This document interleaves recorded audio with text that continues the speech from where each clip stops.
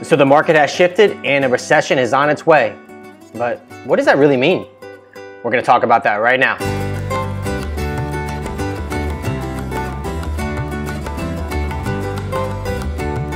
Now, before we begin, we have to understand that markets go up, markets go down. They always have and they always will. But we also have to realize that the word recession is not the same as the word housing crash. They're two totally different things, and how most recessions are over before we even realize it began at all. So why are people feeling the recession? It's because the last one was so horrible. So it's very easy to have that short-term memory and correlate those bad experiences for all recessions. But let's talk about why it's not that big of a deal and jump into the data.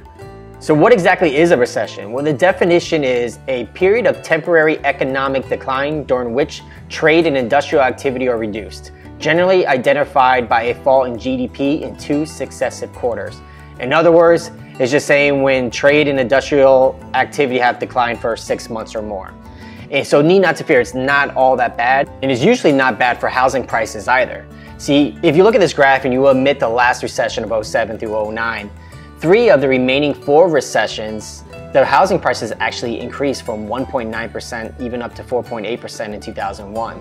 The only time that the housing prices declined other than the last one we went through was in July through 1990 through March of 1991 at 0.9%. And all these recessions lasted anywhere from 8 months to 15 months. So again, it was probably over before you realized it was even happening at all. All right, so let's talk about what happened during the last recession. Let's be honest, it was really a crash.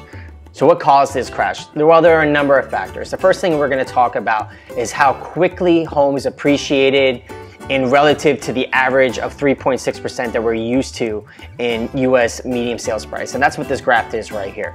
So if you look at this is housing pricing from the year 2000 all the way up to last year. And you can see that these gray lines indicate how fast they rose. Now we look at this next chart and you look at the blue line, the dark blue line next to the year 2000. And let's just say from that year on, we add 3.6% to the appreciation.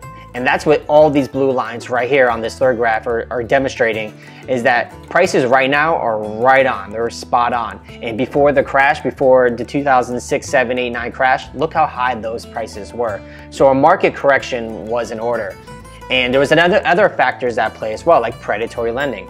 People were getting mortgages and loans that had no business receiving that money. They were just stating their income and their credentials just weren't strong.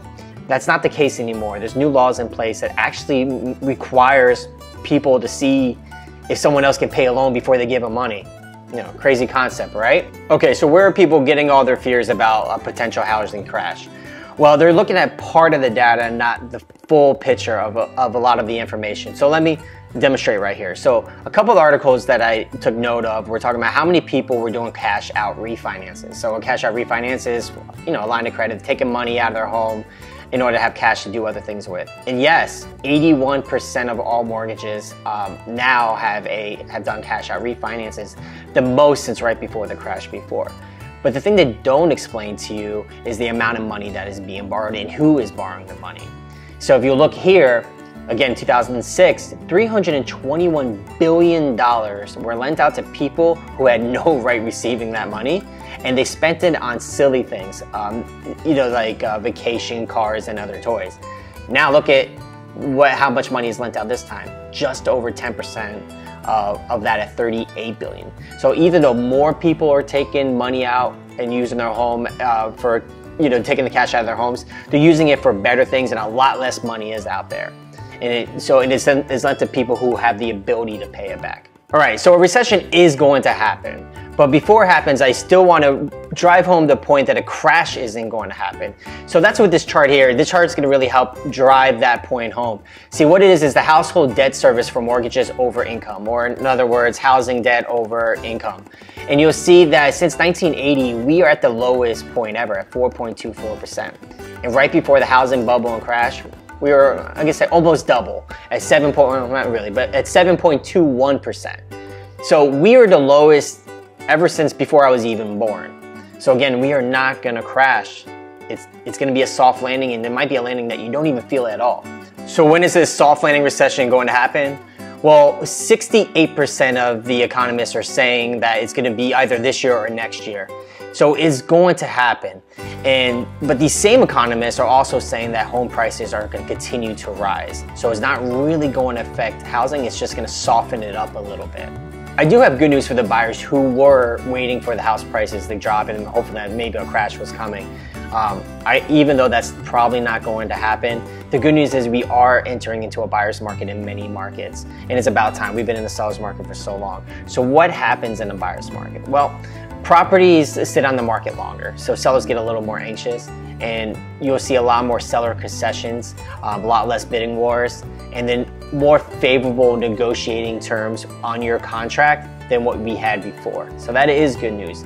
But again, if you're waiting for prices to go down, it's just not scheduled or just not planned to happen anytime soon.